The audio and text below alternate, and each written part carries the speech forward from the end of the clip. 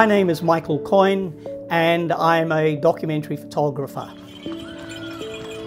Every day I'm trying to break the mould. Every day that I pick up my camera, I'm trying to do a better picture. I'm trying to challenge myself to produce something better than I did the day before. So breaking the mould is like pushing yourself to the limit all of the time. I don't just pick the camera up and hope that I'm going to get something. I pick the camera up and try to achieve something that is interesting, challenging, that is better than I've done before. So all the time I'm trying to make a picture that's fascinating, interesting, and engages viewers. I want viewers to look at it. So the only way to get viewers to look at your images is to make them interesting and have some emotion in them.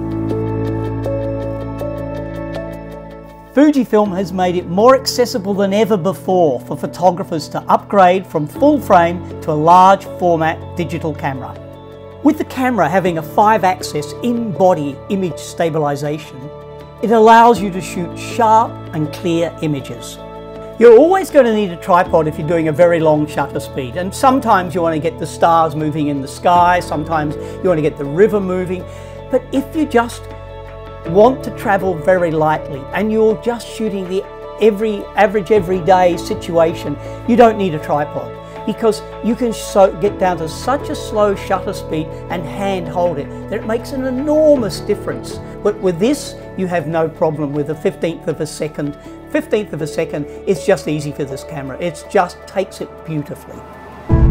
You've got 19 simulations, you've got so many choices. You know, if you've got very flat lighting, you can change to another colour that will give you a little bit more edge or a little bit more colour. Or if you've got too much saturation, you can bring it down a little bit. So you're doing all the work within the camera, which is really important, because at the end of the day, the less you have to do on your computer, the more you're producing in the camera. You're getting a much better file. I used a simulation called a turner. I was sitting in the kitchen one morning and the light came through the window and there were these flowers there and they just lit up. They were just beautiful. Just sat there alone under that beautiful light. And that's the sort of thing you can get with those 19 simulations. That's what you want to do. You know, I'm not changing anything, I'm not altering anything, I'm using the camera to the maximum. I did a portrait with it of a woman and I just had some beautiful soft lighting hitting her face, and all you can see is her eye, her hand, and she's covered in a black mask and a black scarf. And there's white light coming across the back, and all of these details are beautifully picked up on that A-cross. I couldn't ask for a better black and white than that. I blew up that woman in black and white on my screen, and the detail is phenomenal. I'm looking at every stitch on that mask. The detail there was just exquisite. I need a camera that's dust and weather resistant. This is so important for my work. In fact, it's so important for any photographer to know that if the picture's there and the weather's bad, you can still go out and shoot it. It's light.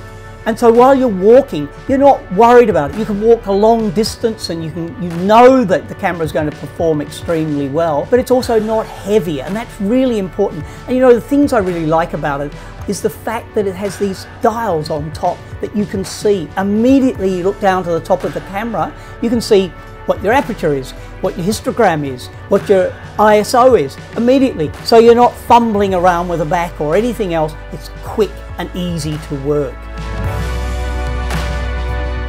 With landscape, you know, I like to go and have a look at the place first if I can, because research is terribly important, because you go and look at the area you're going to shoot, you know where the light's going to be, you know what lens you're going to need, you know where you're going to have to stand. So it's terribly important to do some research about it. So I was working in Scotland several years ago, and we're working on an island, and we went down to this place that I wanted to photograph, and it was snowing and it was cold and it was miserable, and I thought, I'm never going to get a picture.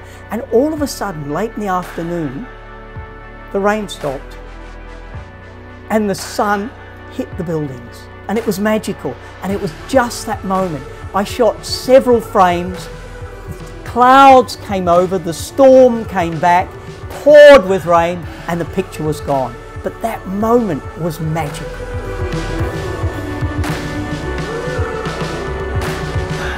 I mean, it's those moments that you keep waiting for or watching for and looking for all of your life as you're taking pictures. I walk a lot, and everybody that does my job walks a lot.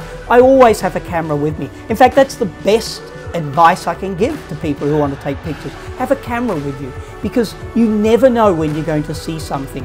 The street photography I just did with the GFX50S Mark II were done because I was walking down the road. I was just walking down the road. The light was right, the moment was right, I took the picture. Now, if I hadn't had the camera with me, I'd have missed that magical moment. And that's what you're trying to do, capture that magical moment.